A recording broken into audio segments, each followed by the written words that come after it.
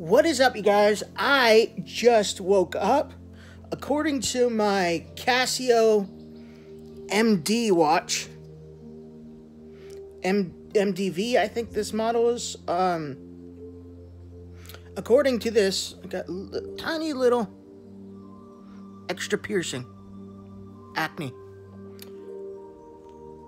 It is 10:01. So I just woke up like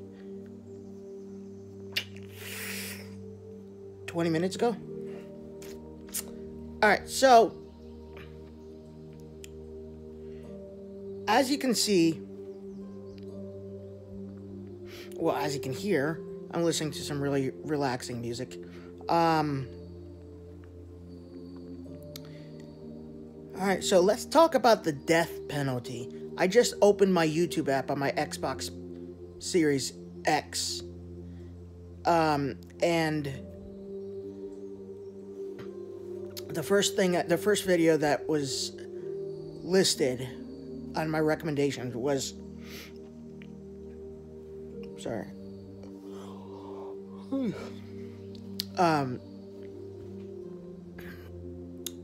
is the death penalty biblical?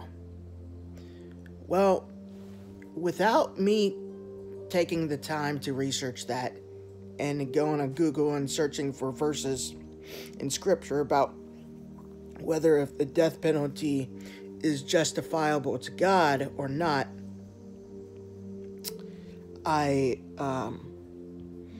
just explain it here. Yes, it is justifiable to God. The death penalty is justice. I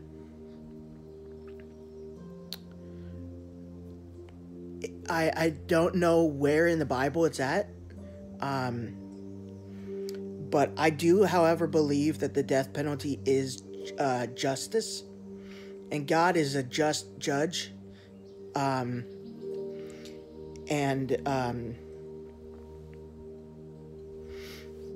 It is justice that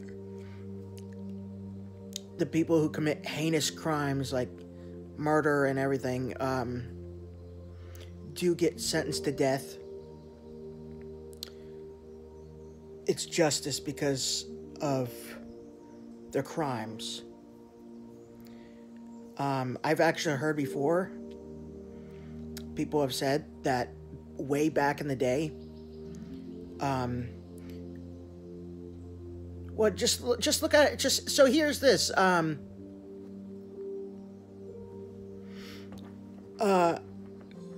If you disobey God, you go to hell.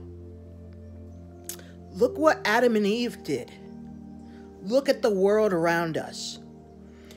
That was caused by a simple act of disobedience to God. A simple act of disobedience to God. He told them to not eat the forbidden fruit. And they did. And as a result of disobeying God, it wasn't the fruit itself that caused the destruction and chaos and sin-filled world and corruption. It was their act of disobedience to the Lord that resulted in all that. So just a little simple act of disobedience because of who God is. God is holy. He is just. He is perfect, righteous. So yes, one little simple act of disobedience to God is exceedingly sinful, exceedingly evil. That is why it's deserving for hell.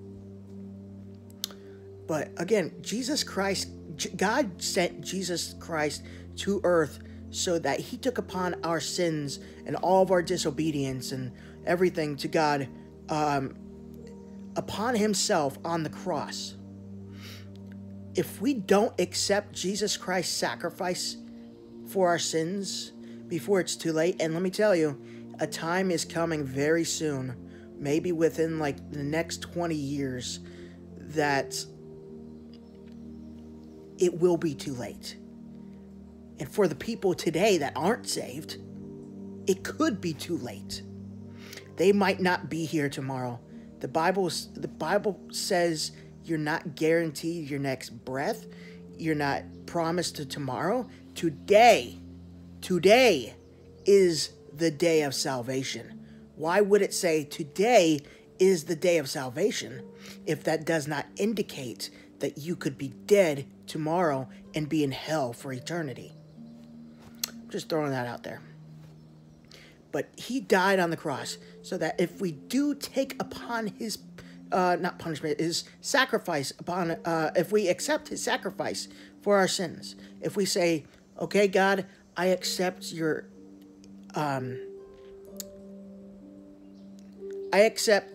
your free gift of eternal life. I decide today, God, Lord, that I want Jesus in my life as my Lord and Savior. I admit that I am a sinner and I cannot save myself. I need a Savior. I believe with all my heart that Jesus Christ died on the cross 2,000 years ago to save me from my sins. I give my heart to him. I give my all to him. I receive him as my Lord and Savior. Amen. If you mean that with everything you've got, everything you have to believe with 100% of your heart that it's true. You are saved. It's not the works that we do to earn salvation that save us, because we cannot earn salvation. Ephesians chapter 2, verse 8 through 9 states, "For it is by grace you have been saved through faith."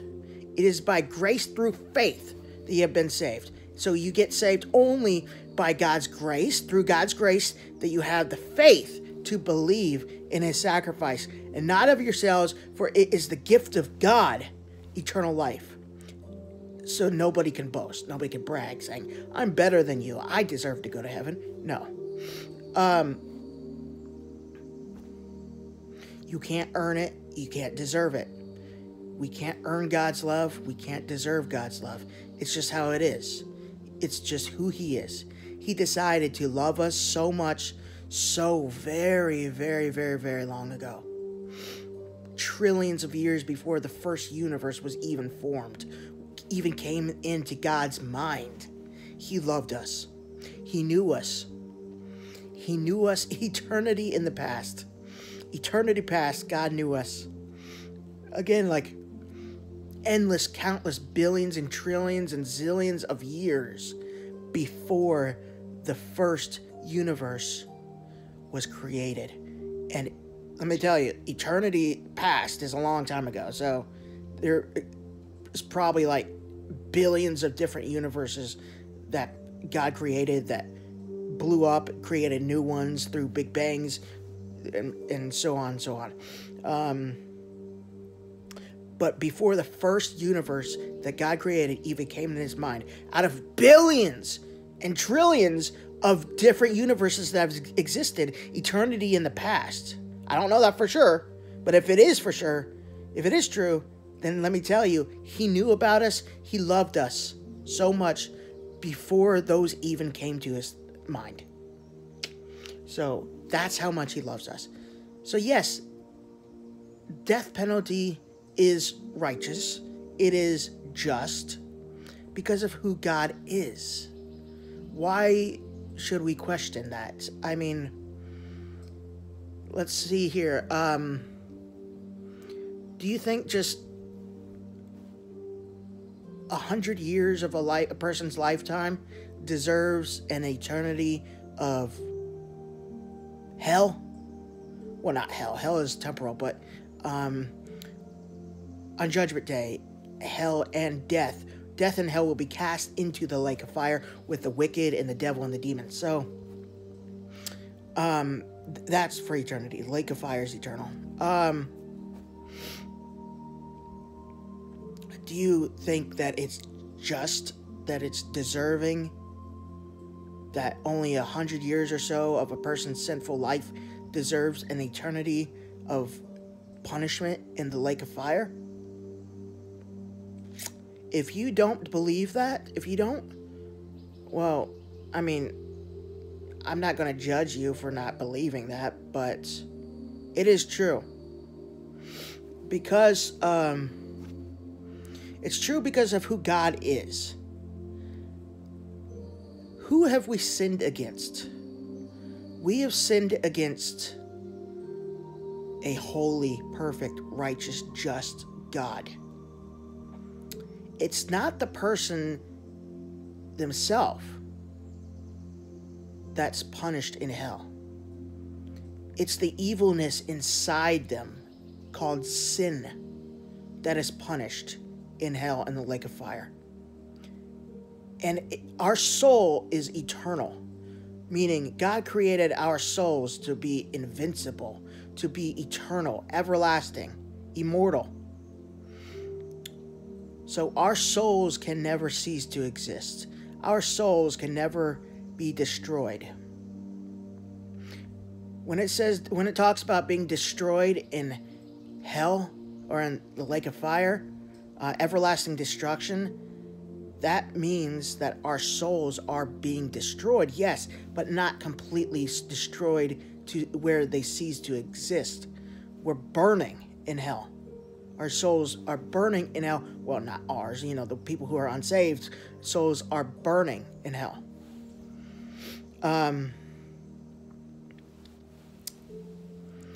But who he is why it's deserving of eternity, separate from him. Because God is love, he is just and holy, and he wouldn't be any of those things if he didn't punish evil. God is a punisher of evil. He punishes evil. He hates evil. When I said he's a punisher of evil, I didn't mean to make you guys think that I said that God is evil. He's not. No. He punishes evil. And he wouldn't do that. He wouldn't be righteous and just if he didn't punish evil. So, our souls are immortal. If you're not saved, you will spend eternity in hell in the lake of fire. And it's the sin that's attached like cancer to your soul. Sin grips itself to your soul, and it won't leave. It won't get off unless, of course, Jesus takes it off. And the only way for that to happen is for you to ask forgiveness for your sins, to accept Jesus as your Lord and Savior, to believe in his sacrifice in order to get saved, born again. That is the only way your sins are removed, are washed away by his blood. Other than that, it grips to you like cancer. And there's different sins too. Like sins, there's sins that are worse than others, which indicate that there is in fact degrees of punishment in hell and the lake of fire. So if you depending on the sins of the flesh, like adultery, like fornication, you will be, I'm not trying to be really, I don't know this for sure, but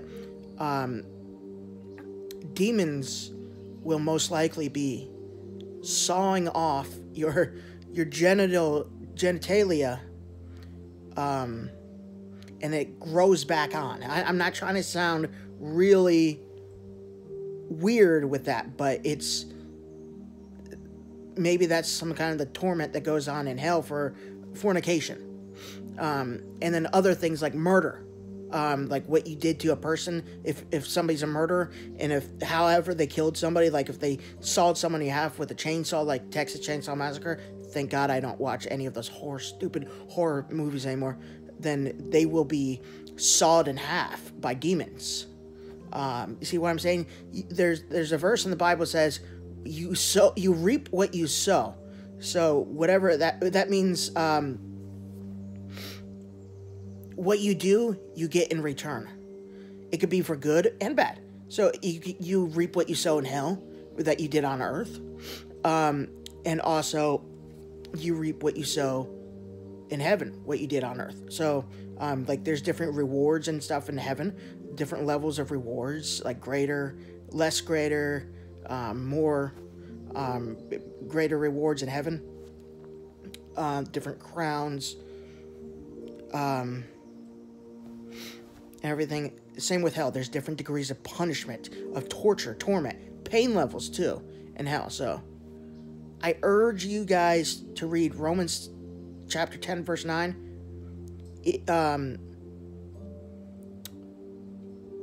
I completely forgot how that one went. I'm just drawing a dud right now. Anyways, it's those who confess with their mouth that Jesus Christ is Lord and believe it in their heart that God rose him from the dead, they shall be saved. So you have to do that. You have to confess Jesus as Lord, believe with all your heart that he is God and the Son of God. He rose again. And you have to